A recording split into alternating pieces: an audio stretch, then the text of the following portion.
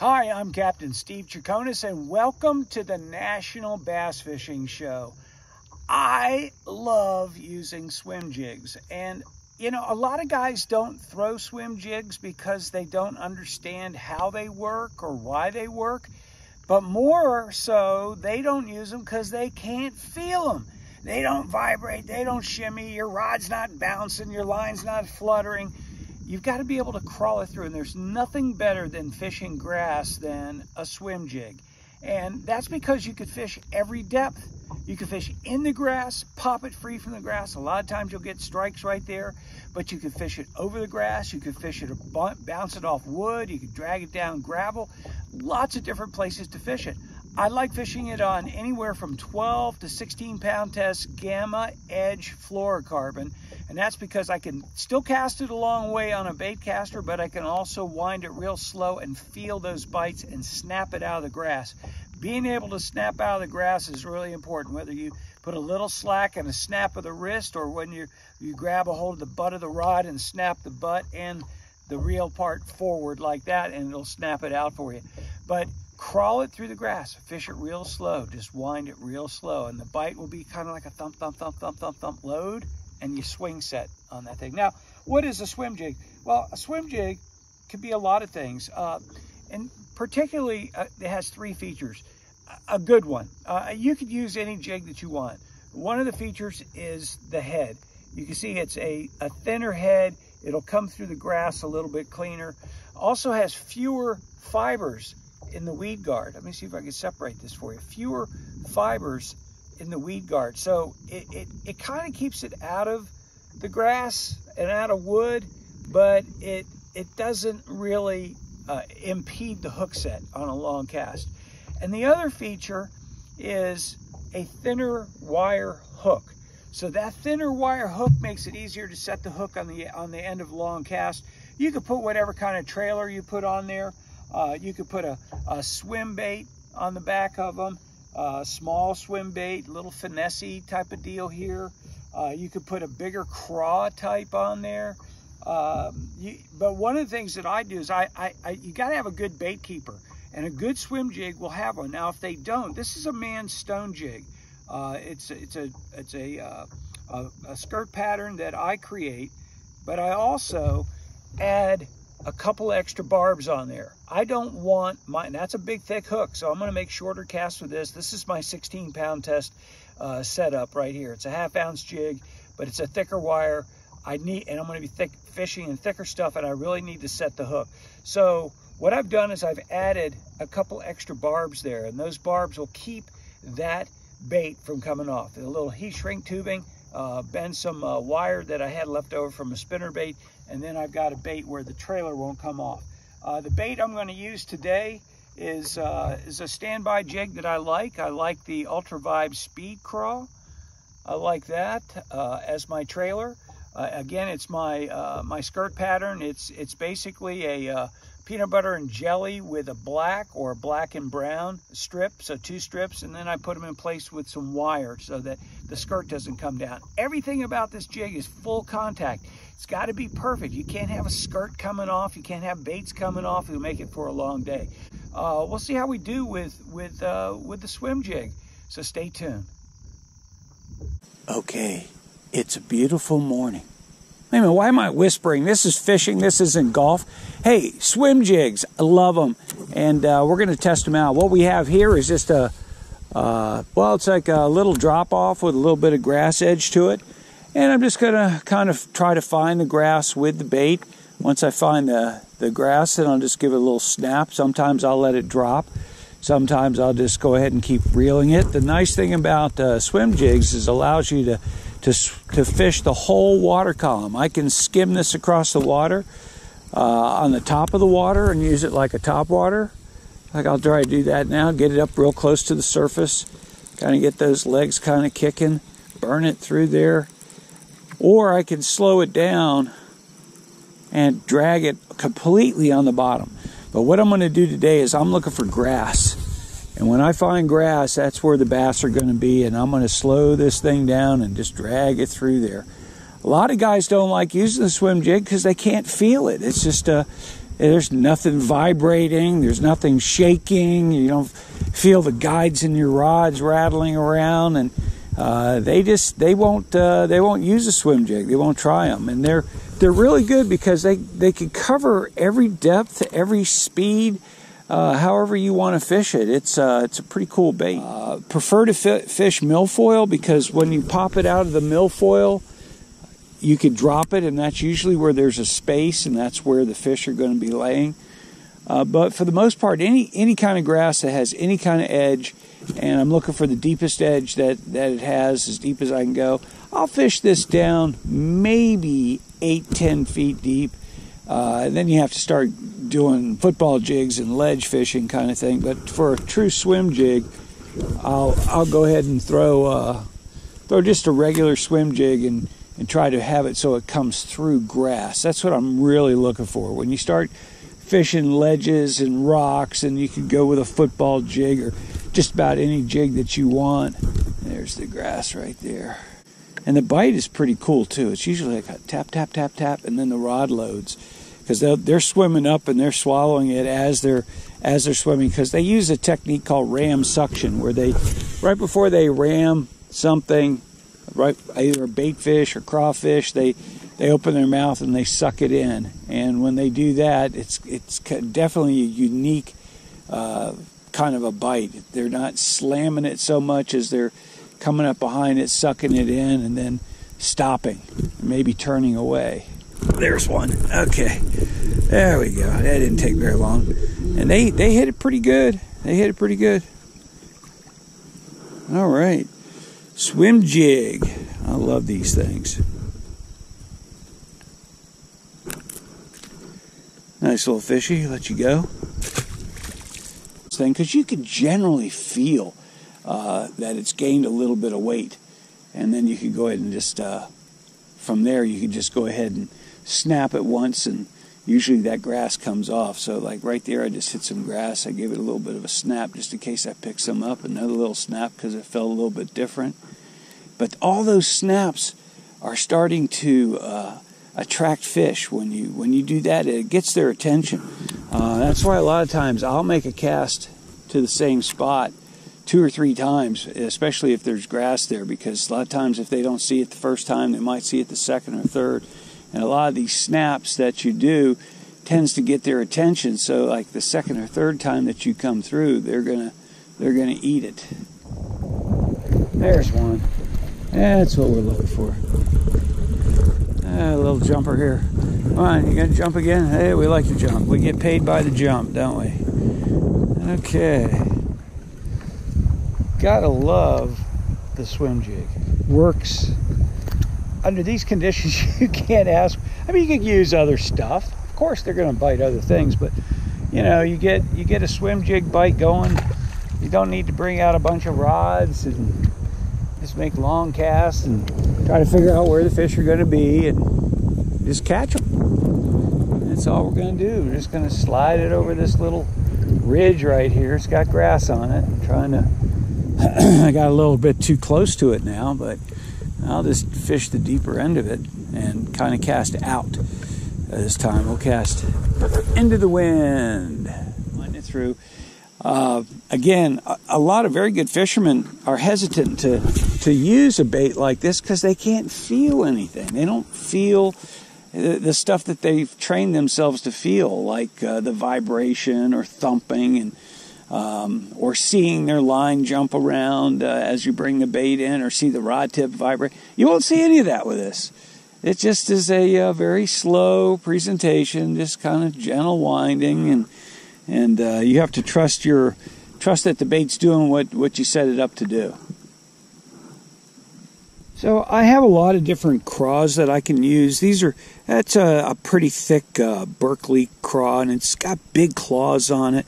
This is one from Mismo. It's got big claws on it, and those are fine. A lot of times if I'm going real slow along the bottom or pitching or flipping, I'll do that with a jig. I like this one. This is one that's got some thumpers on the end of it, and it could get real small on you too. And it's a rage tail. It's pretty decent little bait. I cut the end of it off, but my favorite is the Ultra Vibe Speed Craw. This guy has, you can see, has very small claws, kind of will blend into the bait. And I have to cut off, if you'll look at this jig right here, it's got a pretty good keeper on there. So I'll measure it, even though I kind of know where. I want this bait to be right about there. So I want to cut off like the first 2 sections of this bait, so it'll just barely stick out past the skirt, and it just works better that way. They're jointed. It makes it easier to remember. So like if you're fishing all day long using the same one. So now there's my craw, and I'm just going to stick it on there. Sometimes I'll tip the claws with orange or chartreuse, just something that'll give it a little bit more visibility. But I want the claws just to add just a little bit more action to this bait. Come up there, come up over that barb, press down on it, and now that bait should stay on there pretty good and nice and straight. Comes out just past the skirt, and we're ready to go. Fishing goes, I like to keep the rod low to the water, and kind of just off center to my strong side. So rod in my left hand, I want the rod going across my body, lined up basically where I'm looking at my head, so I can see the rod tip just by looking straight down and not have to go left or right. I can see the line to see if something's picked it up. And it gives me several options for a hook set. Most of the hook sets are going to be, you wind. You always, when you have a moving bait, a lot of people, their first instinct is to just set the hook, but you've got to wind. Let that rod do its thing. Wind real fast. Reels now are much faster. This is a 7-to-1 reel that I'm using. So they're much faster, and a couple of turns of the handle will load that rod, and then you can kind of lean into them a little bit. You don't have to snap set like a jig, like a regular jig, because these are thinner wire hooks, and they penetrate much better at the end of a long cast. Plus, I'm using 12-pound test gamma fluorocarbon, edge fluorocarbon. I like that line. Doesn't stretch, has a lot of casting ability, does pretty well. So it's a really good line, and I'll go up to 14 or 16 depending on how thick the grass is, but I like to start with 12. It casts a lot further, especially when you're fishing clearer water. This water today has about 2 to 3 feet of visibility. There's been a lot of rain lately. Water temperature is 77 degrees, so it's cooling off from the summer high, but we still have a lot of way to go before we get into that where they're munching like crazy. But these are good conditions. Slightly overcast this morning with pretty good visibility. Pretty good visibility, so these fish can see it from a long way. You don't have to have it on the bottom. I just bounced it off a piece of wood there. See what happens here. See if we get one to come out and play with this thing. So by having the rod sort of front and center like this, gives me at least 2 good options for a hook set. I can either go straight up or I could go to the right. Harder to go to the left when you're fishing a bait like this. Harder to go to the left. But you can certainly if you catch up to the fish quick enough and you shorten up your hook set, and a lot of things you can do with experience. You learn how to do that, but you just try to set yourself up for a better hook set depending on the cast and how you're doing your retrieve. You just want to set yourself up for the most success with that hook set. There we go. That guy, right when I ticked the top of the grass, he came up and got it. And the thing I like about a swim jig is they're usually pretty decent fish. I mean, it's not a giant, but we'll take him. It's just one of those baits you've got to throw. You've got to throw this bait. Swimming a jig for me was an accidental discovery. I was fishing a tournament, and on the Potomac River, it's a tidal fishery, so you have water lowering and rising, and you have to accommodate your baits to that. Well, the water was low when I started, so I was throwing a Man's Baby 1-. It's a shallow crankbait. It dives about a foot or so, and I was catching fish just over the tops and ripping it out of grass. And so I was doing pretty well, and the tide started to come in. And when it came in, my bait wasn't getting close to the fish. I mean, the fish aren't going to rise with the water. They're going to stay, you know, right there in that grass. And I couldn't get any bites that way. And I said, oh, I'll just throw a jig. I'll pitch a jig. So basically out of, you know, frustration, I was throwing the jig and had no idea what was going to happen next when I said, gee, the jig isn't working after 1 or 2 casts. So I start to burn it in, and I was getting ready to take it off and put something else on, and all of a sudden something smashed it. And it was a bigger fish than I'd been catching. I said, you know, I'm not stupid. That fish wanted that bait when it was moving. And this was like almost 30 years ago. And so I go ahead and start burning that jig in, and I upgraded my limit, which was a modest 12-pound limit when I started with that 1-, and I got up to 16 pounds, which put me in 3rd place in that tournament. And it was all because I started winding that jig in, and I'd never heard of anybody doing that before. So I started playing around with it, figuring out which tide it was better at and how to fish it. And then all of a sudden you start seeing everybody talk about swimming jigs. Basically, I think in the early 2000s when people started really talking about it, and Tom Mansour started making his own, and companies, Strike King makes a real good swim jig. It's got a flat head that's, well, basically a narrow head, I would say. It's not flat, it's vertical.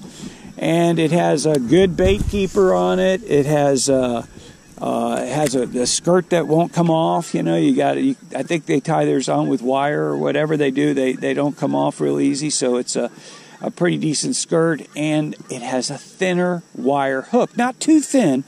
It won't straighten out on you, but it's thin so you can set the hook on one of these long casts. You've got to be able to do that. Otherwise, you know, if you use a flipping jig, a lot of times it gets harder to set the hook. Now, you can use a flipping jig, and I do. I use a man stone jig quite often when I'm swimming a jig, especially if I'm swimming around heavy cover and I want to really jack these fish when I get a bite. Usually shorter casts, though. I'm making shorter casts with it, and I love throwing that jig too. But the thinner wire hook is the best deal if you get one. What we used to call casting jigs. This jig I'm using is one that's not made anymore. It was made by Taboo Tackle, and this is what they called a casting jig. And a lot of guys don't even know the difference between a casting jig and a flipping jig, but it's basically thinner wire hook and fewer fiber weed guard strands. And by having fewer strands, it makes it easier to set the hook when you're swimming it in and you're not getting that thump. The other thing I do, and after a while it almost stays that way, I take the weed guard and I bend it and I open it up. So it makes it easier for the hook to penetrate. You can see this hook's not a real thick wire hook. It's a 1/2 ounce jig. And, you know, that allows me more control casting and also how I'm, what depths I'm fishing and that kind of thing. So I could do a lot more with the heavier jig. The lighter jigs, they're okay. That one hit it on the drop. That one hit it before it ever made it to the bottom. I just felt the slightest little tap on that one. I made that long cast. And he's getting ready to jump. You want to jump? Go ahead, jump. Okay, good. He got that out of his system. All right, so this one's not that big, but he's still, hey, you know what? We're trying to catch fish with a swim jig, and we're doing okay with it. Like, stocky little guy. The other thing I do is I look into their mouths to see if I can see anything. And I'm looking for either the tail of a bait fish or I'm looking for the little hairs that might be the antenna of a crawfish. And the reason I do that is I want to see what they're, not necessarily what they're eating, but how they're eating. If they've got a tail of a bait fish in there, that means they're chasing. I mean, they got to be moving around to do that. If they got the little hairs in there from the crawfish, that means I got to slow down and get my bait on the bottom. So that's a good indicator to me, and I'm always looking at that. I'm always, you know, even though my experience tells me that with these conditions I can throw a moving lure, I still want to be able to have some kind of affirmation that I'm doing the right thing. And a lot of times the affirmation is that you're catching fish.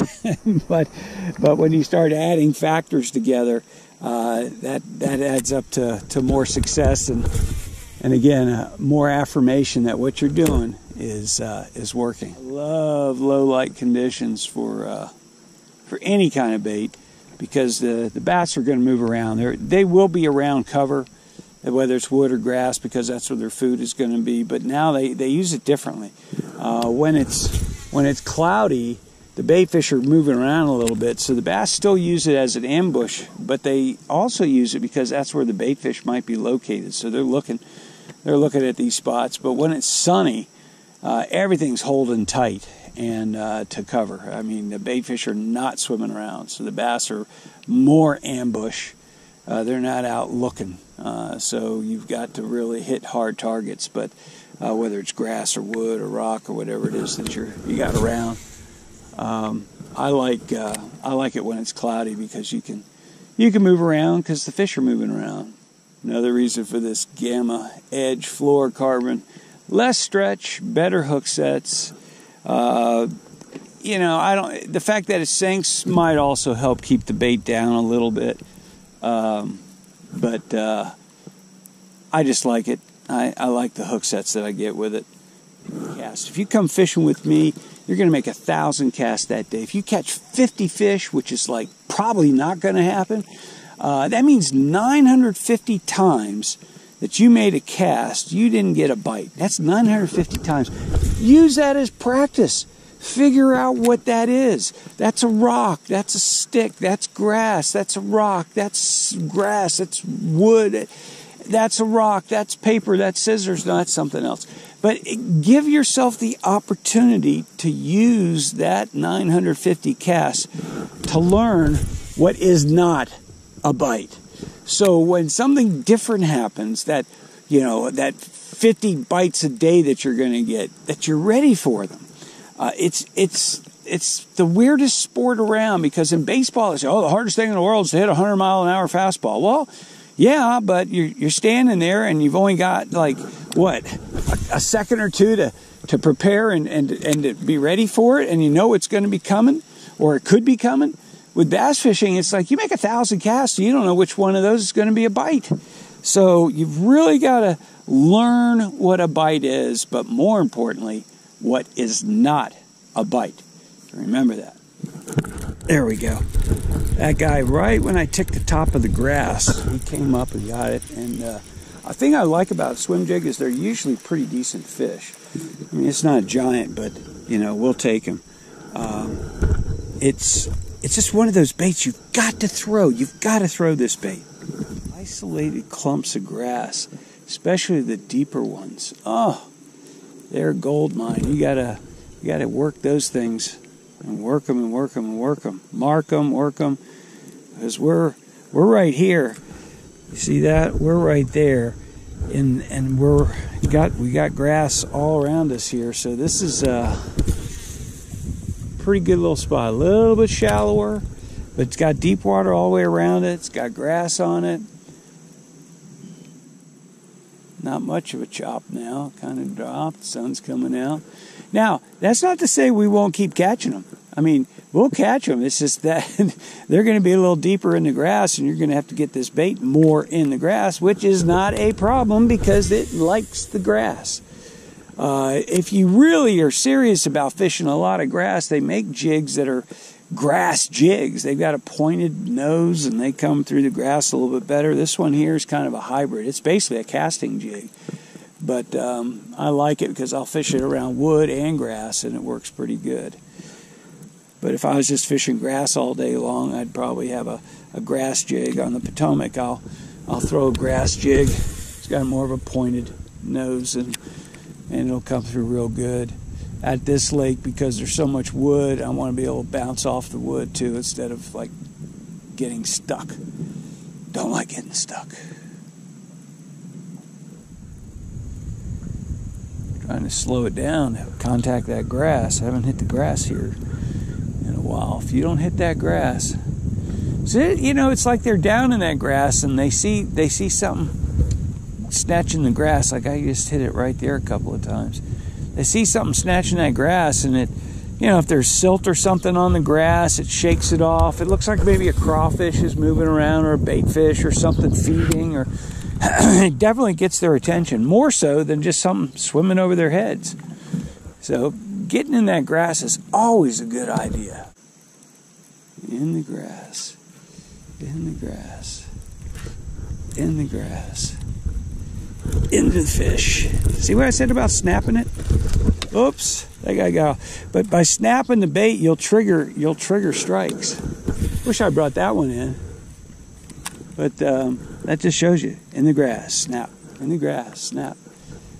And that is what's going to trigger a strike. Every time I get my jig out of the water, I give it a quick visual inspection. I know what I'm looking for. I'm looking for my claws from my trailer. Are they both still there? Is the trailer in place? It's not going to ball up. And the other thing I'm looking for is, do I have grass on it? If I have grass on it, then I can make a decision on how to get rid of it. I can either pick it off by hand. I don't like to smack my baits in the water. I usually tear something up or messes up my bait. So I'll maybe let it go sink about 2 or 3 feet, give it a little snap of the rod, and it usually comes off. Or if it's a small enough piece, I'll cast it and it'll usually come off, and I can see it. If it comes off, then I don't go to the next step, which is if it lands in the water and still has grass on it. Like that had grass on it and I didn't see it fly off, so I'm going to give it a couple of pops at the end of that cast to see if I can shake that grass off. The rod I'm using is it's a 7'2", medium heavy. So I still want a rod that's gonna, you know, get that hook in the fish. This rod at medium heavy is soft enough to where I can still make accurate casts if I need to, if I want to. But it's 7'2", it gives you that extra distance so that you can cast with it pretty far. And I do like long casts with this. I definitely like long casts. If the grass is super thick, or a fish is super heavy wood cover, then I change my line, I beef up the line, and I beef up the rod a little bit more. If I'm going for super accurate cast, I might shorten that rod to 7 foot. Something gives you a little more accuracy. That last fish hit it, and I had to catch up to him. I mean, he started coming towards the boat. He wanted to get here in a hurry. That's why you go with a faster reel. I always try to go with the fastest reel I can use. I remember way back when, 3/8 to 1. Are you kidding me? 5 to 1? That was what the industry standard was, 5 to 1. Then it became like 6-3 to 1, and then it went to 7 and 8. No reason not to have a fast reel, unless you're really deep cranking, and then it's like maybe 6, maybe 5, but not 3/8 to 1. And so many of those Shimano Corodos, the guys bought them slow rolling. Oh yeah, you could slow roll. Fish is faster. They pick up that bait, start to move. You're gonna wish you had a reel twice that speed. Cast parallel to what I see. I'm guessing that grass comes out another 10 feet. Electronics is kind of saying the same thing, so I'm making my cast parallel to that grass edge, but I'm out about another 10-15 feet because I want to get to the real edge, not the edge that I can see. And believe it or not, these fish out here probably never see a lure, because most people have their boats on top of them and aren't fishing deep enough or further out enough to get to these fish. Sometimes when it's kind of like, you know, Quigley, where you get 2 targets with 1 bullet. I try to do the same thing with my casts. I try to put in 2 strike zones with 1 cast. It's like a Quigley cast.